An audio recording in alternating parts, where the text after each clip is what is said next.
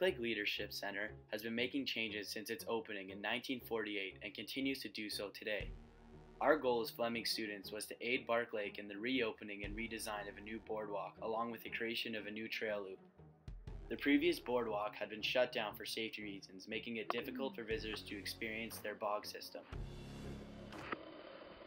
Hi everyone, Caitlin with Team 3.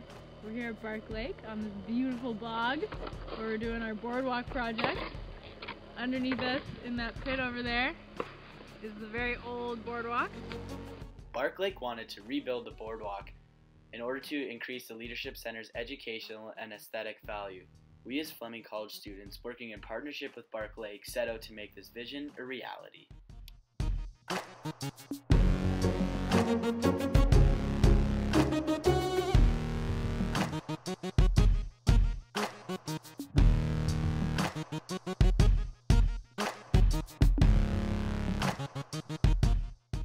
As you can see, upon our site visit we attempted to dig through the snow and ice to view the old boardwalk, but that was easier said than done. We used Google Earth to measure the length of the old boardwalk to be later used in the cost analysis of new materials to build the boardwalk. We compared both pressurized wood and composite wood in terms of cost and longevity for the new boardwalk. Our goal for them is to we'll build a new boardwalk because this one's really old. And they want some viewing platforms. This is obviously the main one where they want to fit about 10 to 15 people, and then they want offshoots. 3 other offshoots I could fit 4 or 5 people. Here's a 3D model of the proposed boardwalk for the bog. After consulting many different sources, we found that pressurized wood is by far the most economically viable option for Bark Lake and their boardwalk project.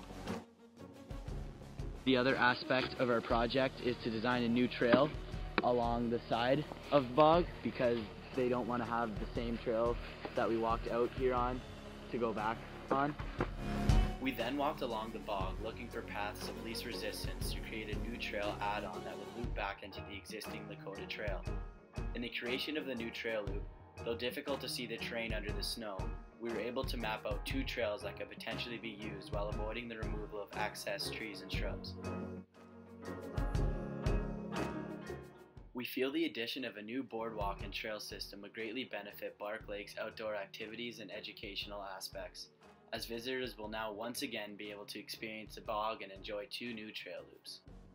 Visit barklake.com for further details on the upcoming boardwalk and trail loop system.